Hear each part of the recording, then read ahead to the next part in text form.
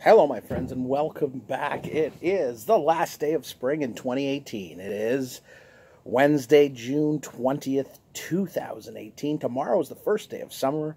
We are going to finish spring out here in the grotto with a beer that comes to us from Parallel 49 out in BC.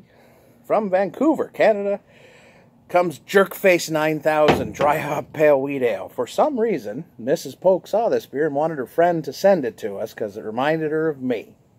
Who thinks his face is a jerk face? Jinx doesn't. Thank you very much for sending us beer. I love when we get the gift of beer. It makes us so happy.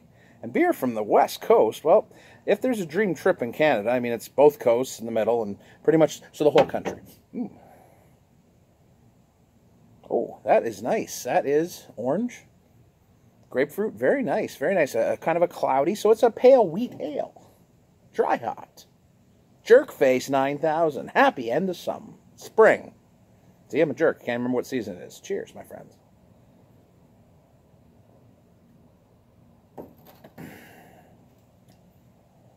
That's very nice. Wow. Wow, nice. Very nice dry hopped. A lot of orange.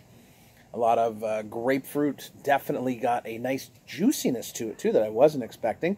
And the bitterness on the back is nice, and it's a citric bitterness, not so much a pine bitterness.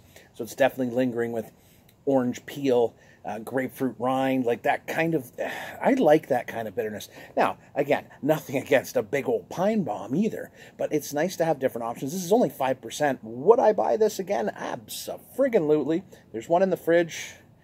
Knowing Mrs. Polk doesn't really like hoppy beers, perhaps the Jerkface 9000 will be ×2 for Polk. Yeah, I'm going to drink it anyways, because I'm a Jerkface 9000.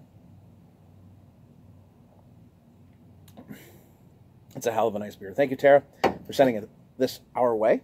I have a few more beers from out west we're going to try, but I thought to myself, it's been a long day. Some people think of me as a jerk.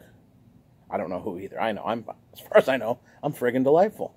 But anyways, I digress. I'm off tomorrow, and again, we'll be able to spend the day in the grotto, perhaps visiting a few breweries. But for tonight, my friends, I leave you with Jerkface 9000, the Drunk Pokeroo. Cheers.